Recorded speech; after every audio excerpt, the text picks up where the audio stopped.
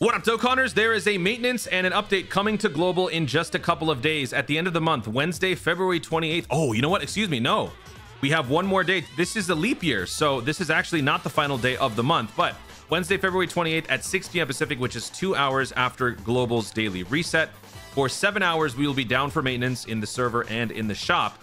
And after we come out of it, we should be getting update 5.17.1. This is the infamous power level update.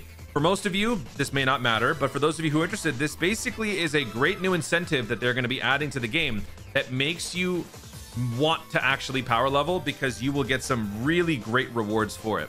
Not only do they give you the, a chunk of stones once a month based on your level in the pixel character stuff, but this now increases your resource drop in general moving forward based on your power level. Power level now actually serves a purpose. Up until now, it was nothing more than bragging rights. So this is a step in the right direction to increase engagement in the game. So I do think that this is good for the game. However, the way that they have gone about implementing this, I don't think is good enough just yet, because it is still very much link level focused. So let's just go over what this is. Let's talk about how this dropped on JP.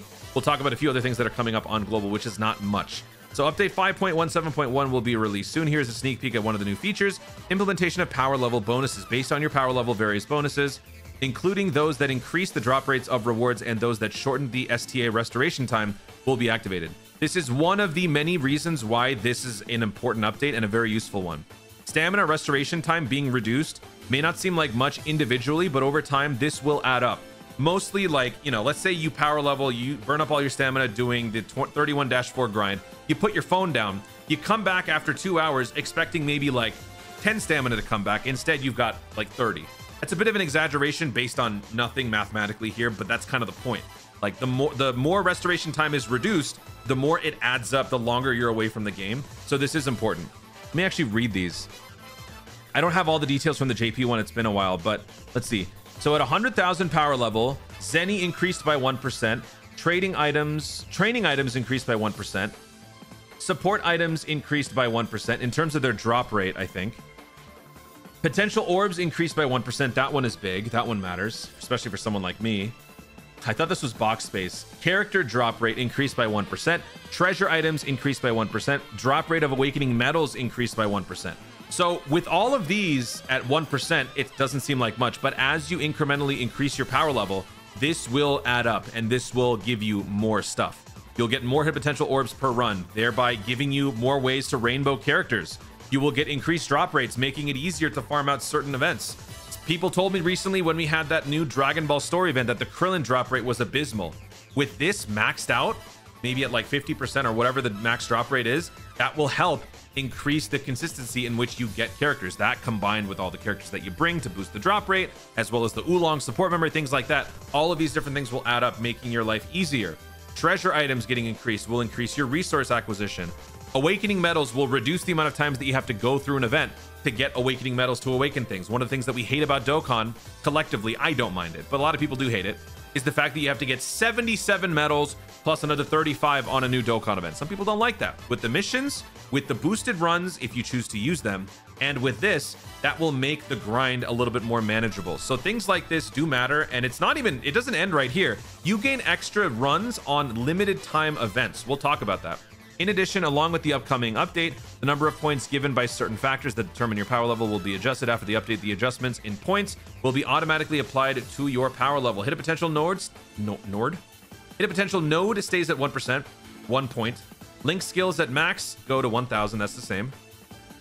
Stages cleared is 50. I don't know if that changed. I think it did.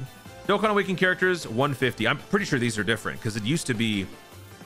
I think it was 10 and 100. I could be wrong there. I do have some math that I can show you guys. So I basically did a power level analysis for my power level back then when we got this update on JP. So at the time, my power level was at 8.72 million.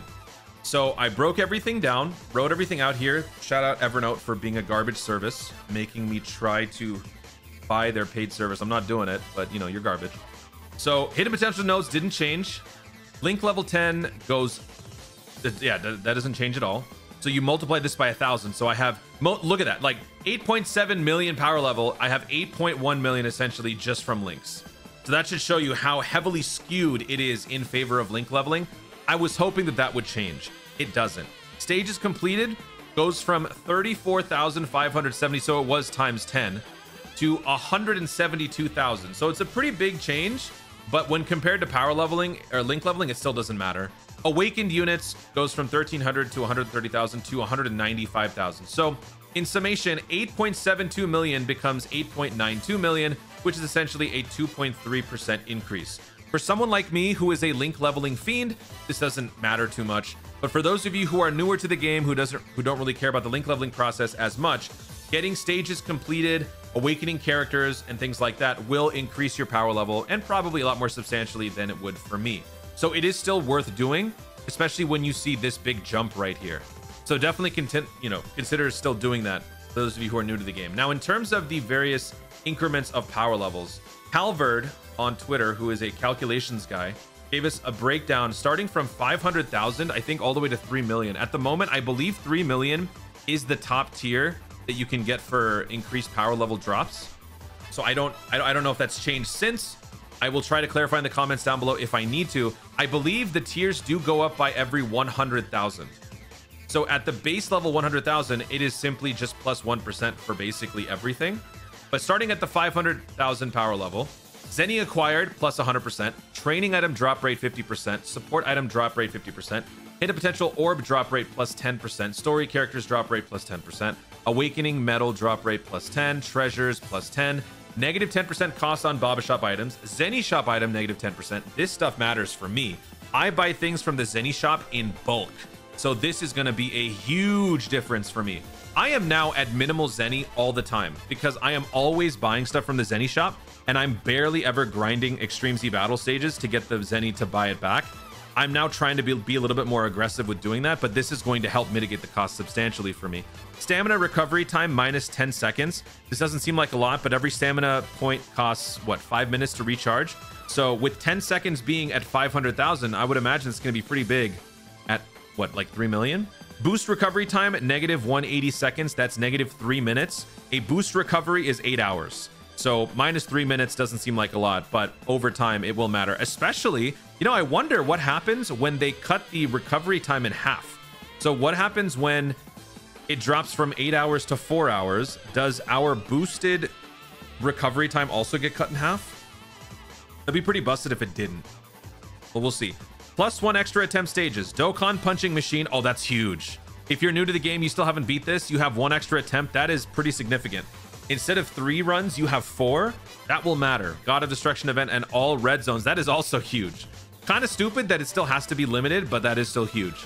Then at 1 million, we have Zenny acquired plus 100, 50, 50. Did any of that change? No, that's the same.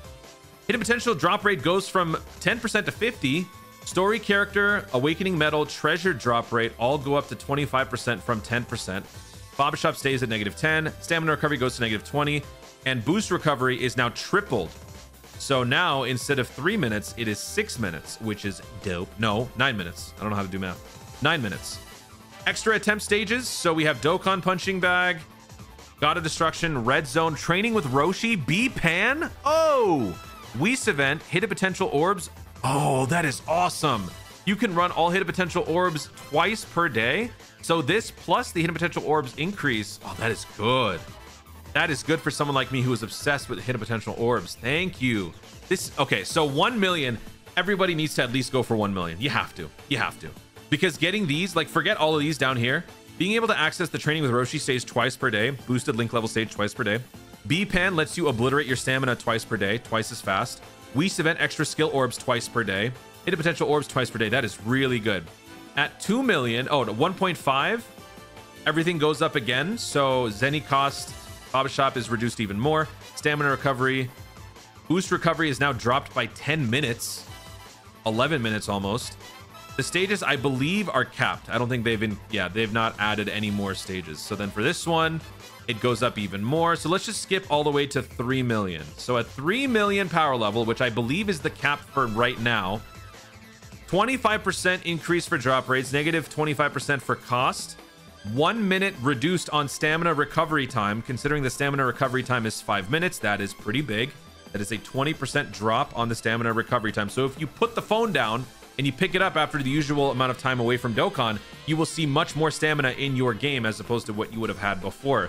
3 million power level, negative 1200 seconds for boost recovery time, and all of these. In the future, I'm sure they will add more tiers, more rewards. So it is definitely a good incentive to try to power level. Again, it does suck that they prioritize the link level 10 so much, but that is why they're also pushing out all of these extra boosted link level stages. All of those different things will help you, as well as the link level keys and the link level orbs. They will all help you achieve that goal of hitting max links. The more you do, the more you benefit. So definitely pay attention to this sort of thing moving forward. A couple other reminders. Player survey is going to be ending in a couple of days. So if you guys haven't done this, feel free to do so. Even if you haven't attended the Dragon Ball Games Battle Hour, that is ultimately what the survey is all about. 3 stones, easy 3 stones. The survey doesn't even take that long. This is not one of those times where you can talk about improving Dokkan as a whole. This is more so about the Dragon Ball Games Battle Hour experience. So it's a very short and easy survey. In terms of the Rosé celebration, there's not much left other than the Extreme Super Battle Royale, which is dropping tonight. I am recording and posting this video on the 25th of February. I was going to say December. This is going to be dropping tonight. So I will drop this video either tonight or tomorrow. And I think this is stage 49. So we're almost done with this set, which means we're almost done with Extreme Z Awakening, the LR Trunks, which is the final free-to-play unit from the Super Battle Road series, which is kind of a bummer. In terms of the Ribrianne celebration, this, in terms of content, is over. Like, there's nothing else that we get from this. I don't know what's going to happen after this, but I do know that the celebration is going to be ending the day of the maintenance ending. The 29th of February, which is a leap day, at 3:59 p.m., which is 1 minute before reset. That is also the same day that the maintenance ends, late into the night of 28th, going into the 29th, that's when the maintenance is over. So maybe, possibly, we could get something around then, but keep in mind, this is one of those celebrations where we have multiple ones happening at the same time. If the Ribrianne celebration ends, we will still have the Rosé one going on for a little while longer, but there are no login bonuses here.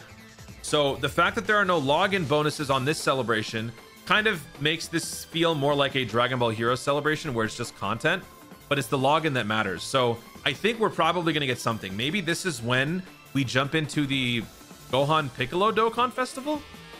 It would be a couple of days before the Dokkan Festival should be coming out, but maybe they change it because we're already in uncharted waters, having a global first in this little spot lodged in between 2 celebrations.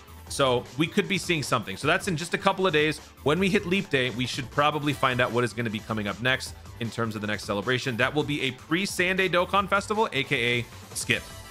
Don't summon. There's no reason to, especially if you summon on this one with all the value that it has. We've already talked about this. This is not going to be a summon that you should be spending your stones on. Instead, it is just a means to an end, and that is saving. Guys, thank you so much for watching. If you enjoyed the video, be sure to leave a like down below. Let me know in the comments your thoughts on the update, the power level update. Do you wish that they added more weight to other metrics? Do you think they should have just added more metrics in general? Things like, I don't know, how many LRs you have, how many TURs you have, or other things like that. What is your power level right now? And are you going to be increasing your power leveling process in the hopes of benefiting from these incentives? Let me know your thoughts overall about that and what is coming up next on Global in the comments down below. Also, be sure to subscribe for more Dokkan content in the future and click the notification bell so that you literally know when I see more of my stuff. Do it. Thanks again. Stay tuned and remember to Dokkan responsibly.